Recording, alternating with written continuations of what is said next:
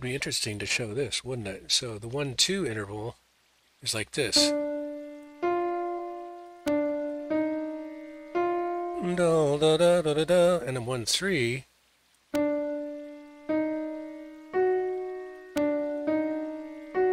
So that's 1-2 and that's 1-3. And they both have a calculated equivalent consonants.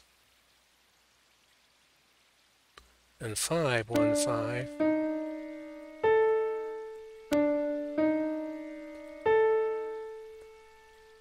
Like that. If we look at the well, what have we got? The 2-3s, the 2-3 is like this. The 2-3.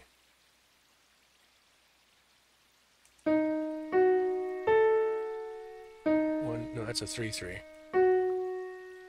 Well, that's okay because we needed to show that one. That's the same thing. Now, if we look at the 2-3,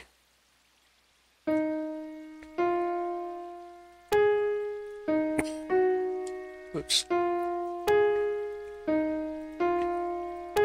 that's a little more consonant.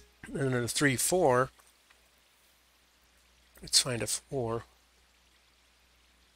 It's like this.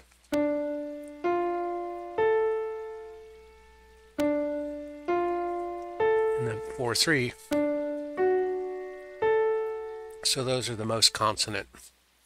Ladies and gentlemen, welcome to a recap of Composing in Multiple Dimensions, Part 23, Story. In today's episode,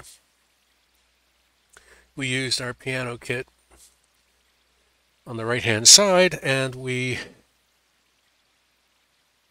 did lots and lots and lots and lots of things. We added arcs and troughs to our figures in the 2-3-3-2 scale.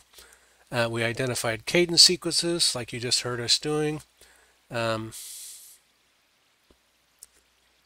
all possible consonances that are in this scale, and they are here. So the 1-2 through the 5-1 and the 3-3, those have all been identified on our score. Here, there's a 1-2-2-1. And the 3-4 and the 4-3, and the 2-3 and the 3-2. All of those have been identified.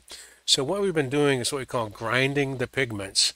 This work area is where we've been taking our original cadences by note function, which came from our original chords that are in this scale, 56 total chords.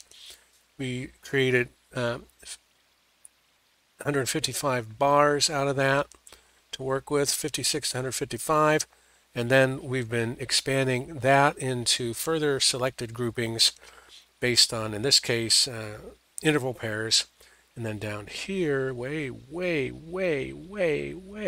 down here on actual figures.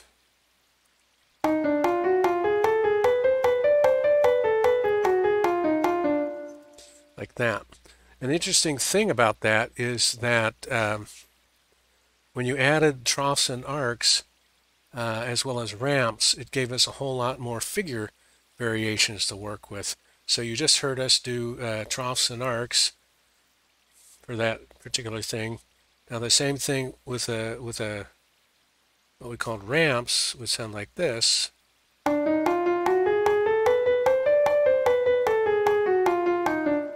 And then if we jump down to, pick a 3-3, down here.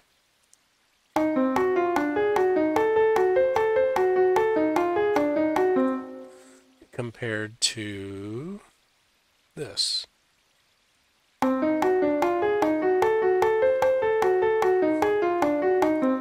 So the point being, we call these grinding the pigments because that's how paint is made. You have colored minerals and rocks, and you grind it up and you mix it with oils and solvents, and then you put it in tubes and put it on your palette, and then you paint it on a canvas. So we're going to be painting compositional canvases by sequencing these different figures. That was a 3-1 figure.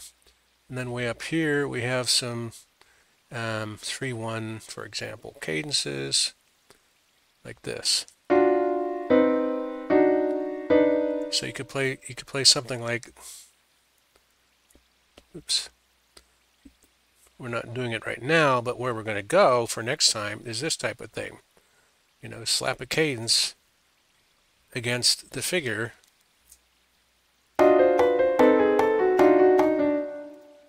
like that. But we deliberately picked the cadences that are also, let's say, a lot more consonant, which is why we looked at the consonants table. Way, way, way down here. Do we mention that like these things?